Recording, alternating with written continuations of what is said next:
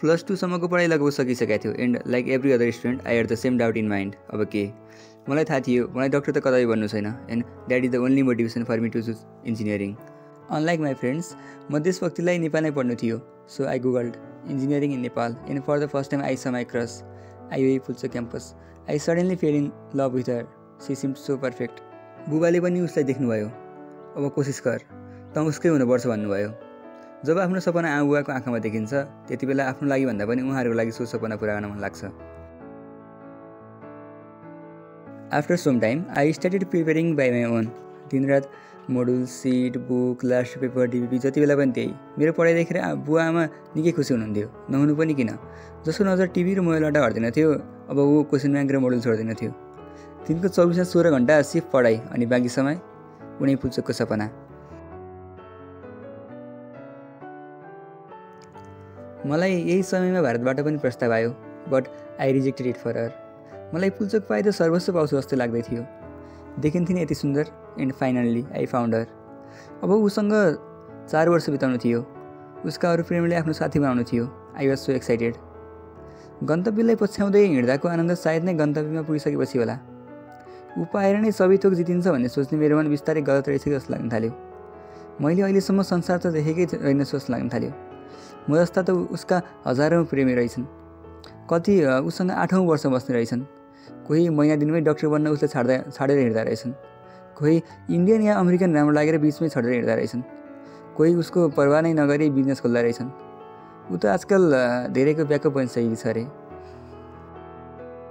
दोस्रो वर्ष हुँदा नहुँदा मलाई ऊ मन पर्न छाडिसकेको थियो। बिस्तारै बिस्तारै मेरो मनले अरूको प्रस्ताव यसको लागि किन अस्वीकार गरिस् भन्न थाल्यो। ऊ अहिले पुरै फोहोर राजनीतिले घेरिएकी छ। पहिला पनि यस्तै थियो होला, मैले टाढाबाट हेर्दा थाहा पाइनँ। हाम्रो पालोमा 15,000ले उसले प्रेम प्रस्ताव राखेको थिए, 2 वर्षमै घटेर 10,000 भए।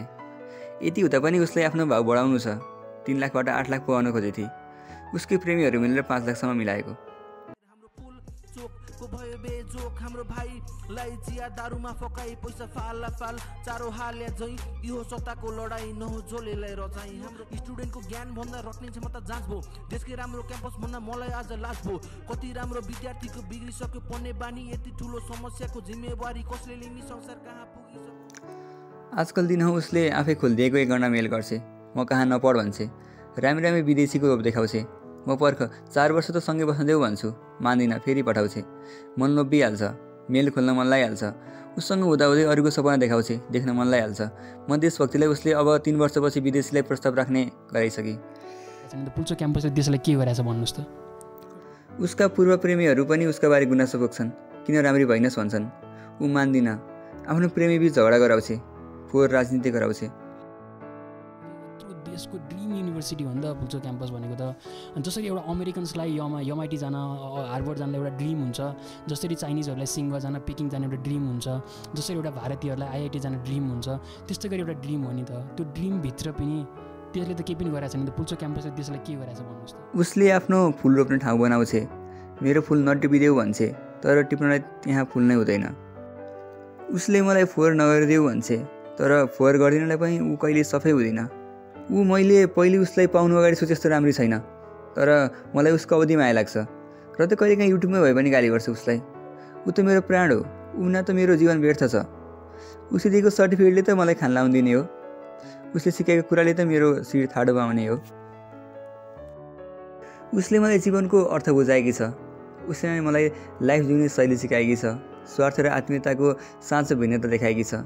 उसँग प्रेम गरेर नै त मैले आफूलाई बढी प्रेम गरेँ। पहिले केही समयले मात्र बाँधेको सम्बन्ध पनि सदा जीवित रहन्छ सोचेर पुल्चोक छिरेको थिएँ। स्वार्थले बाँधेका सम्बन्ध सकिन छेडभर पनि लाग्दैन बुझेँ। पढाइ नै सबै थोक भनेर छिरेको थिएँ, कोगन्ते पढाइले मात्र केही हुँदैन बुझेँ। इन्जिनियर बन्न सके त कति आनन्द हुन्छ सोचेर छिरेको थिएँ। सही पल्ट त आफ्नै इन्जिनमा खिया लाग्ने रहेछ बुझेँ। मैले बुझ्न अझै टन्नै समय बाँकी छ, तर अहिलेसम्म जे बुझेँ उही पुल्चोककै कारण बुझेँ।